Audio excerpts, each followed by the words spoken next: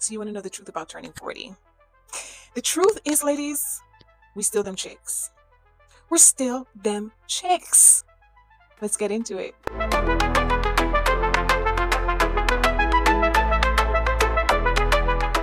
Hey everyone, my name is Tisha Innes. If you're new here, welcome. Welcome to all things Jesus, entrepreneurship. I'm going to dip into fashion, relationships, topics that relate to women that are turning 40 or in their 40s, all the things. And today is a little different from the other videos that I've posted so far. A lot of the other videos that I've posted are like strictly based on like just, I guess, testimonies, the word of God, and also, but everything is all based on what he has placed on my heart to share. And so I guess today is nothing different. Well, you know what? I take that back. Today is a little different because there's a little superficiality in it, but I don't think so. It's just, you'll understand. Let me just get into this video. Big up to the 80s babies, early 80s chicks, mid 80s, and also to those who are born in 87 and prior, because listen, 87, you staring 40 in the face. Knock. You are staring 40 in the face. I'll just let you know that.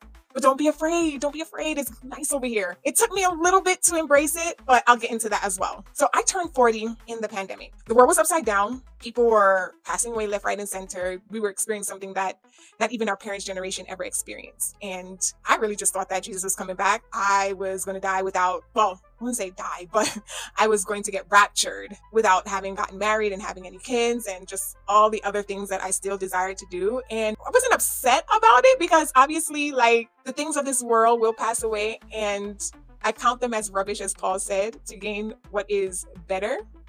Not to get too churchy in this video, but I'm gonna get churchy anyway because I love the Lord and He just incorporated in everything I do. And so anyway, so yeah, I was going through the motions. I was getting teased like, oh, you're about to turn 40, you must be old. And I'm like, shut up. I'm still 39. Just holding on to it like with dear life. And in all retrospect, 40 is not old. You're not as young as you were, but you're far from old. And the 50-something-year-olds and 60-something-year-olds, 70-something-year-olds, 80-something-year-olds, they will tell you that 40 is young. But you are caught in this dichotomy of not being as young as you were, but not being old. This dichotomy of what do I want to put away and what do I need to embrace in this new season? Like, I don't want to give up my cuteness. I'm not hanging up that jersey. I'm not hanging up my stiletto heels. I'm not hanging up the lipstick. I'm not hanging up the cute little outfits. I'm not going to be dressing like Claire Huxtable. Big up to Claire Huxtable though. You know, I love you, Felicia Rashad. There's no shade against you. You're gorgeous. But like, we grew up in that era where we saw TV shows like The Huxtables or The Cosby Show and Family Ties and Family Matters and all those types of TV shows where women who played characters that in our age group dressed completely different, and society tries to put stigma on a woman. Your time has passed. You're not that girl anymore. And I'm like, no, I'm not going to embrace that mindset. You have men who are in their 50s, 60s called the Silver Fox crew, you know, with that salt and pepper beard, hair looking sharp and all the things, and they are embraced versus like women are told, oh, you're a cougar, you are a woman that is just trying to be something that you're not. We are 40, 41, 42, but we still feel young. We still feel sexy. We still want to dress cute. We don't feel like we are ready to let the gray hair show. We have little fine lines and stuff like that, but it's beautiful in its own way. I feel like when you turn 20 and 21, you're just basically a legal teenage adult.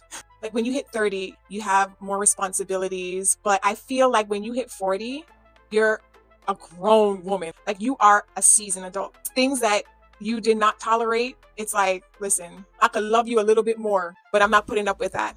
You better go somewhere with that. Like, so there's like so much beauty in this age and this season of womanhood that I want to encourage women who are about to turn 40 not to be afraid.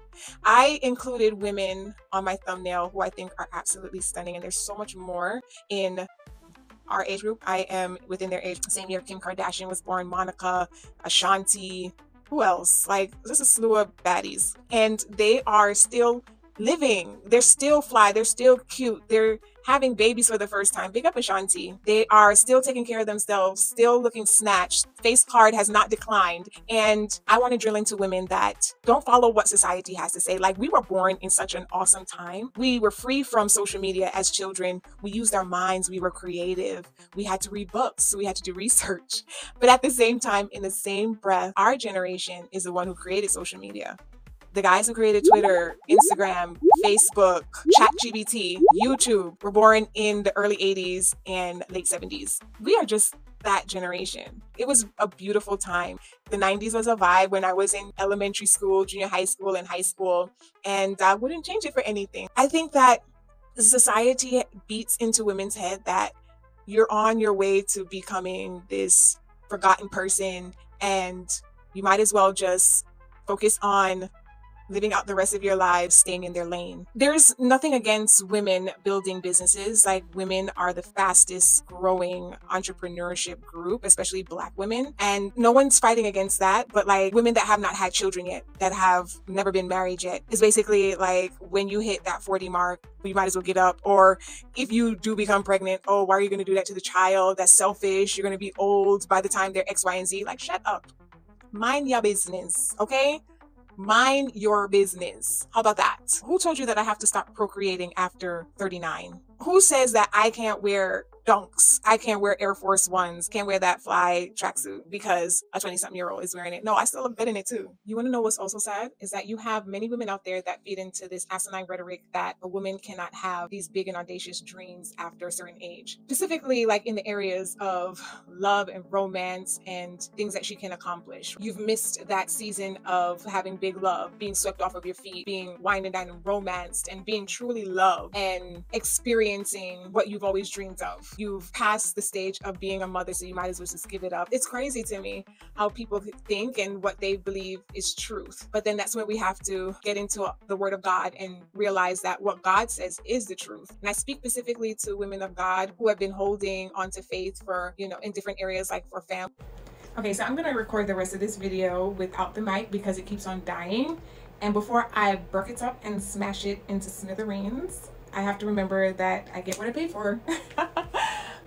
I speak to the women of faith who have waited on the Lord, waited for kingdom partnership in the form of marriage and children and just all the things. Like, don't give up, don't lose heart, don't lose hope. Or maybe you're married and you have not had a child yet and they're telling you like, hey, give it up, you're this age now, it's not gonna happen. Like, get into your word, believe what God says is truth. God says that with God, nothing is impossible, so you stand on that. Now, if he's giving you that hope and that dream to continue to believe for these things, continue to believe for it. Don't believe what the world is telling you, because that's the lies of the devil just coming to kill your hope and steal your faith. Now, there are things that sometimes we need to surrender, and I feel like God will give us the knowing when to surrender it. Don't try to fit into what society says is possible for your life. Like, the sky is the limit to what you can have. I truly believe that. I also believe, like, if you want to get Botox, if you want to get fillers, if you want to get a little nip and tuck, and if that's going to make you feel more confident to step out into things that he is showing you to do, and do that as well. Like, there's nothing in the word of God that tells you that you cannot even work on that side of yourself, which is your physical self. Even though we know that it's passing away, there's nothing wrong with that either. Live out loud, live your dreams, be in line with his purpose, be in line with the word of God, and that's by seeking him. We all know that. Once you have God,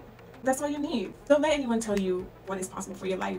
I've had many people tell me that I could be a model. Matter of fact, even 2 months ago when I was at the Women Evolve conference, 2 women came up to my friend and was like, is she a model? Because I was just taking selfies of myself, and my friend told me, and they were like smiling. I was like, no. And I was like, I wish somebody would pay me to be a model.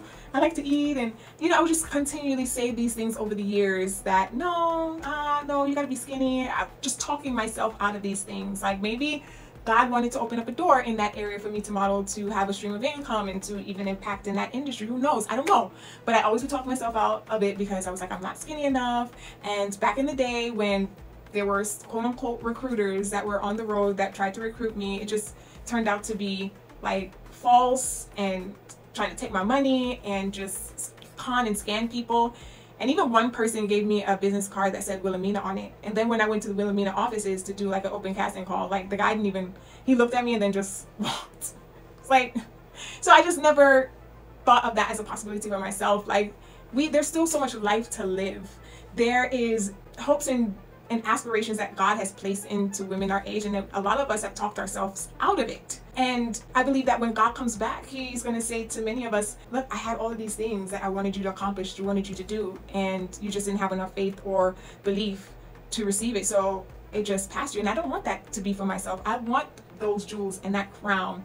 And I know that it's not involving self, because anything that he tells you to do is always to impact those who are around you. And so though this video may be talking about being fabulous and 40 and having face card and cute and high heels and all of these things, it's also to encourage women that you are not forgotten. Like, you don't have to lose yourself. There's still so much more to achieve and to experience and to gain. And that's my hope, that anyone that's watching this takes away from this video, is that you're not feeding into the lies of the devil, because God has so much more for you. I just wanted to encourage my 40 and fabulous girlies to do your thing, live life, travel, build businesses, create legacy, impact, give, share, love God, love people, spread the love of God to all that you come across. Let them know that who he is in your life. Yeah, keep it pushing. Just push back the haters. And so I encourage you as I encourage myself, because I am putting myself out here on this channel, saying things that I normally would never be comfortable to share. We'll just see where it goes. I can go on, but I don't want to make this video too long. If you liked what you saw and listened to today, to God be the glory. But I also ask you to subscribe, like, comment, and share. And if you enjoyed this video, hit the notification button so that the next time I come out with a video, you are notified. And yeah, have a wonderful rest of your day, night, whenever you're watching this. And until next time, bye.